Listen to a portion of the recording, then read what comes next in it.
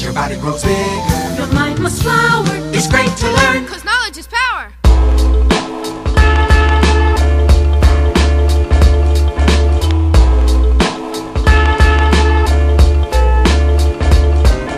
Okay, now listen up, boys and girls, gather round.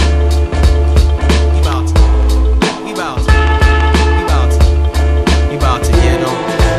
1 in 5 brothers facing incarceration. Half the rest is playing Sony PlayStation. I'd rather play Rage Against the Machine, read some Noam Chomsky and build my dreams. See, apathetic people always claim to be bored, but they should all be checking zmag.org. I got some education, so I can't afford to hoard the information. I press the record, There's no peace in this beast called America, the land of the slaves and home of hysteria, where people uphold the status quo. In theory, they God-given rights to reign superior, but conformity can never be the norm to me. From Vietnam all the way to Desert Storm, we be making the world safe for democracy. Now what a mockery, that's hypocrisy. We just make the world safe for commodities of low quality, produced by monopolies, but fear when the economic atrophy gives way to a worldwide anarchy. The world keeps turning, while modern masses be getting played for fools, 'cause we ain't learning much of nothing rotten in these public schools. Procrastination means waiting on the next man to be your guide, but education is what my people lack, so it's time to provide. Come on. The constitutional system as he designed it was supposed to put power in the hands of the wealthy, with the general population fragmented, factionalized, dispersed, in conflict, and so on and so forth. Okay, it's in a pretty stable system.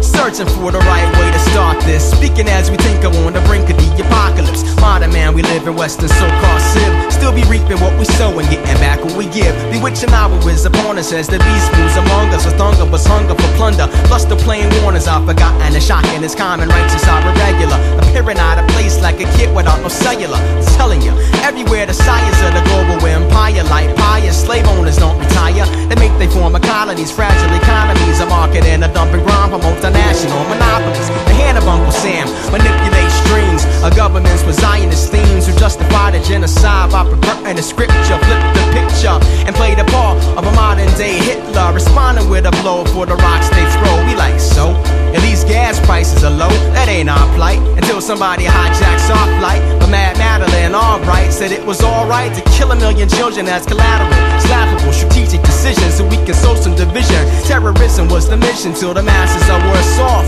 And back home people celebrate at Schwarzkopf. The world keeps turning.